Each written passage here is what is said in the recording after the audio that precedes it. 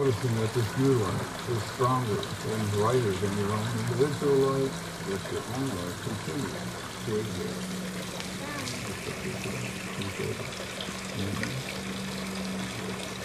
Let us pray.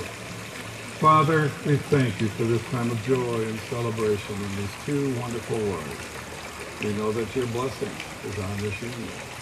We simply ask that you would give Dustin and Haley the ability, the talent, and even the willingness that they might discover how to let each day of their marriage stand on its own, so that as they kiss goodnight each evening, they carry no hurt or anger or grievance into the next day.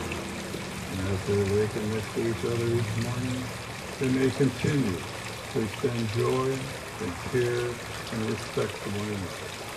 Father, we thank you for this union and all that comes from it. In your Son's name we pray. Amen.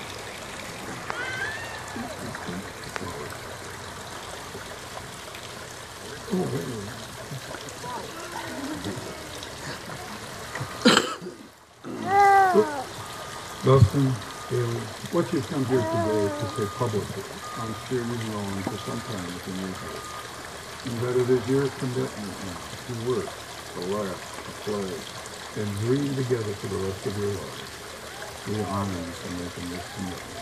It is a commitment to each other. It is a commitment to yourself. But most importantly, it is a commitment to God.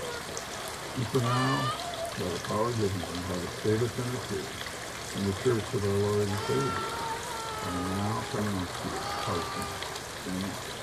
Dustin, you may now kiss Mrs. Fox.